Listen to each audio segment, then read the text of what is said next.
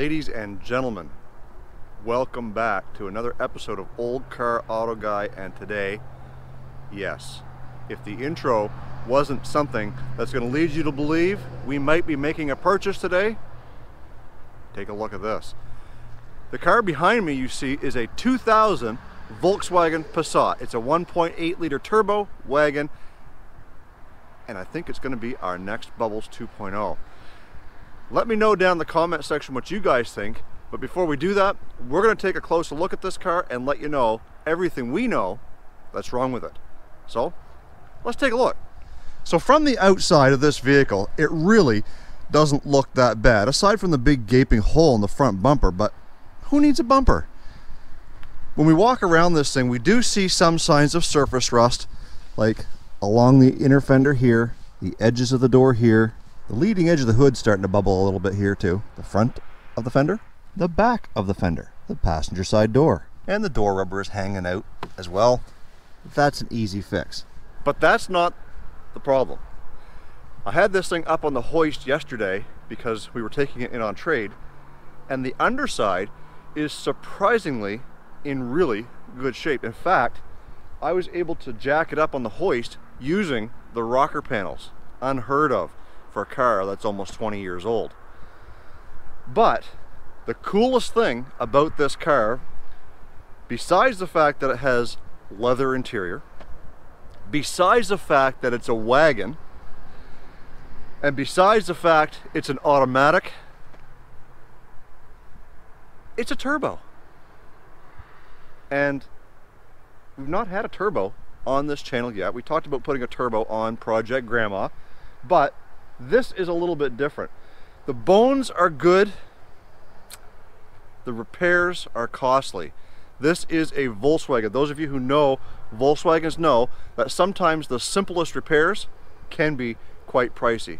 Now the brakes are pretty well rotten, the rotors on it all the way around.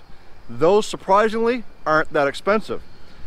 The pads are pretty well wore out on this car, and those as well are surprisingly not very expensive. Now normally I would go and I would put ceramic brake pads on everything that I own just because I don't want the noise and all that stuff.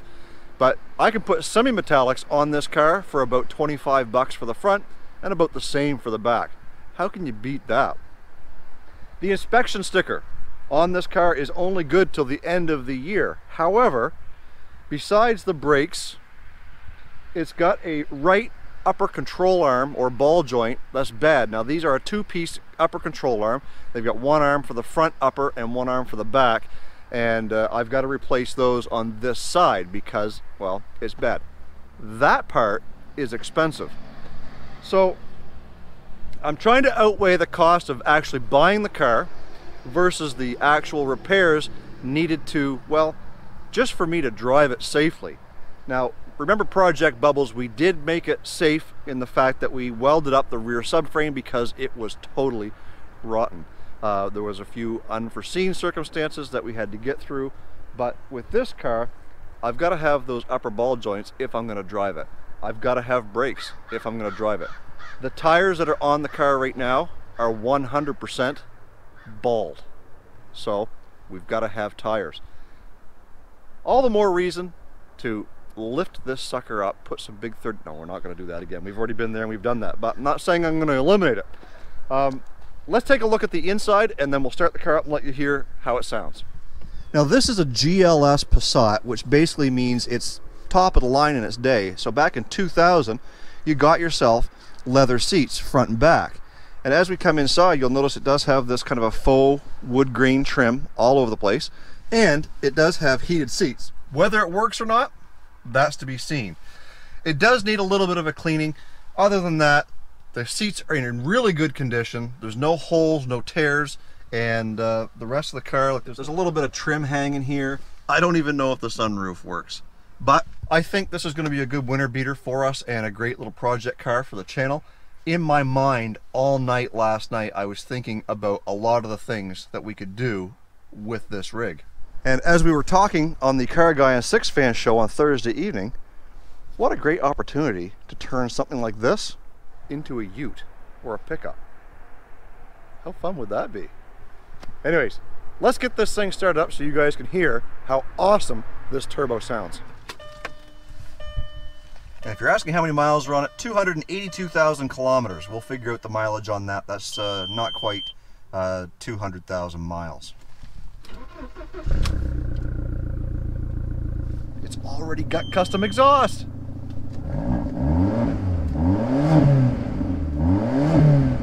Oh yeah.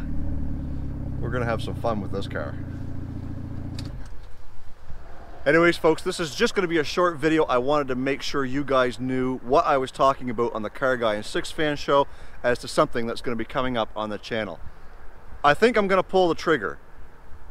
I think that for what I'm going to pay for it and what we're going to have to do to it, it's going to be minimal. I think for less than $1,000, we can have this car pass inspection and driving on the road. So I'll keep you guys updated on this car in the very near future. On Tuesday's upload, I should know for sure what's going on, but like I said, I think we're gonna do it.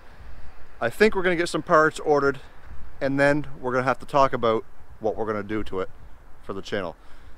So guys, I hope you enjoyed this episode, and I know that last week on the CARRGUY and SIXFAN show, we had our special guest of Josh Schneider.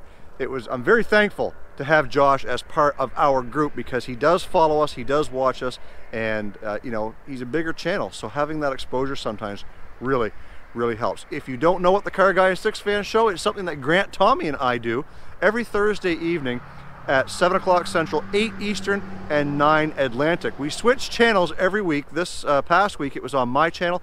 Next week on Halloween it will be on Grant's channel. It's going to be a really good show, so hopefully you will tune in. If you don't know who Grant Tommy is or Straight SIXFAN, his link is the second one in the description box below. Old Car Auto Guy merchandise is still available at my Spreadshirt store. That is the first link in the description box below. I hope you go over there and support my channel in more ways than just watching my videos. Guys, we're almost to 2,000 subscribers, and this video is number 300. That's right. In the year and a half or so that I've been doing YouTube, I've made and uploaded 300 videos, so this is number 300. Thank you so much for watching, and thank you so much for keeping me motivated to make more. Guys, stay focused on the windshield, not the rearview mirror. I love you. God bless. Let's do it again real soon.